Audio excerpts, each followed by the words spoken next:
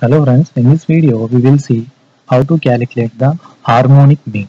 So when the three numbers like a comma h comma b are in harmonic progression, then the middle number is called as the harmonic mean of other two numbers, that is a comma b.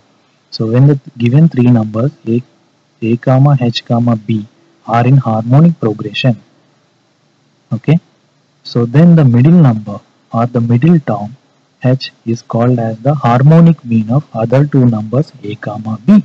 Okay, so if these three numbers are in so now we will find the value of the harmonic mean h.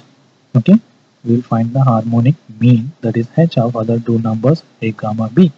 So if a comma h comma b are in harmonic progression, so then the reciprocals are these numbers, that is 1 by a, 1 by h, comma 1 by b are in arithmetic progression.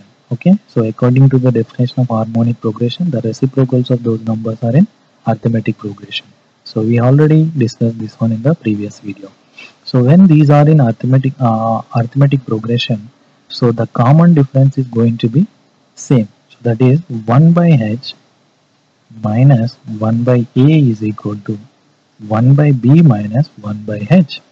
Okay, so if we bring this minus 1 by h to left hand side and 1 by a to right hand side, we will get 1 by h plus 1 by h is equal to 1 by b plus 1 by a. So this is going to be 2 by h equal to, so a plus b by ab. So from this equation we get harmonic mean h is equal to, so h is the harmonic mean, so the h is given by 2ab by a plus b.